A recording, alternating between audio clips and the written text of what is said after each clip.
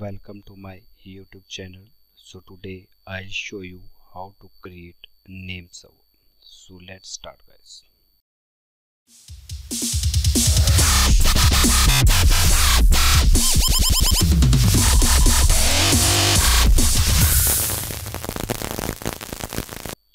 So first of all, log in CentOS web panel, and here guys, first time we have to create a root email address where you can easily get the notification regarding your server.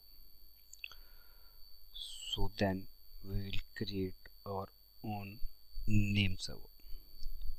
So you guys already know the name server, where you can easily host your website using your name server. So come to the dashboard, scroll down and CWP info, where you can get the name server, and click on edit, and here you can enter your name server details. So first of all, I log in my domain provider Big Rock, where I purchase my domain.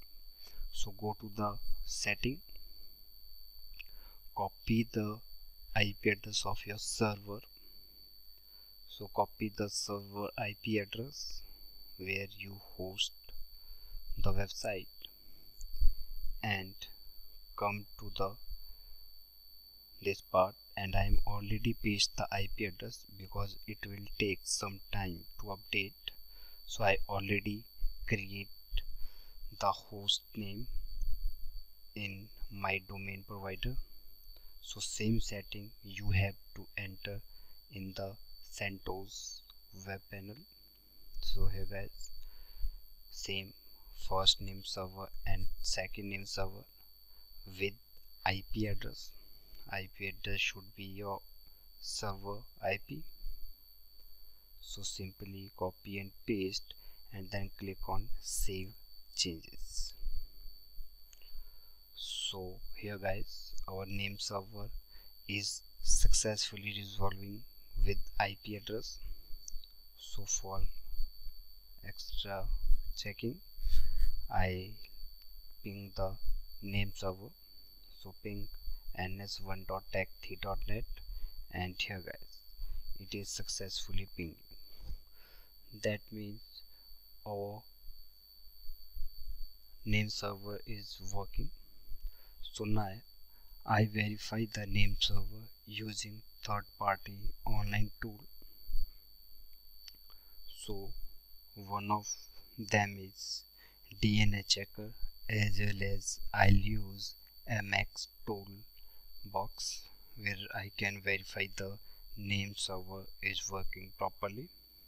So simply type the name server ns1 techdhee.net. So it is, and now select the ns means name server, and then click on search. So here guys, you can see the whole different server. It is identify the my name server. Both name server is here. So now I using another website, which is MX toolbox. So here you can type your name server, and then click on DNS check. So it will show the result.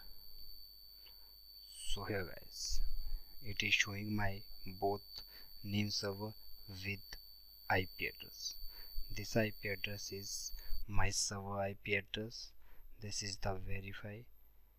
So this is the way how we can create our own name server in CentOS control panel.